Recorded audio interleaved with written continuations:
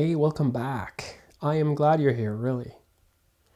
You know, I've met so many creative people with so much talent and such a great burning desire to create that they sometimes forget about the business aspect of monetizing their art.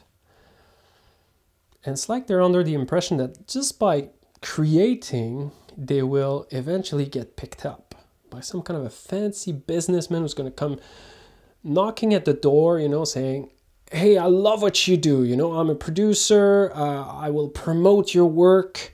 And I want to sign you up here for a contract. Here's lots of money. You can now be a full-time artist and you no longer need to worry about money. You will be famous.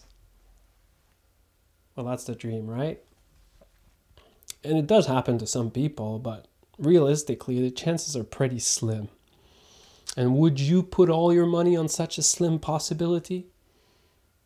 I wouldn't. And that's why I'm telling people that it's a smart choice, it's a wise choice, and that it's actually becoming a necessity for independent artists or creative or filmmakers to invest in the skills of setting up an online business and how to do digital marketing for their own business, because that effectively will put you in the shoes of this fancy businessman who sees opportunities to make money with creativity. So it really puts you in control. So there it is. Take the boot camp, open up your mind to the possibilities, see if it's for you. If it's not, well, you're not really losing any time. You will understand something new.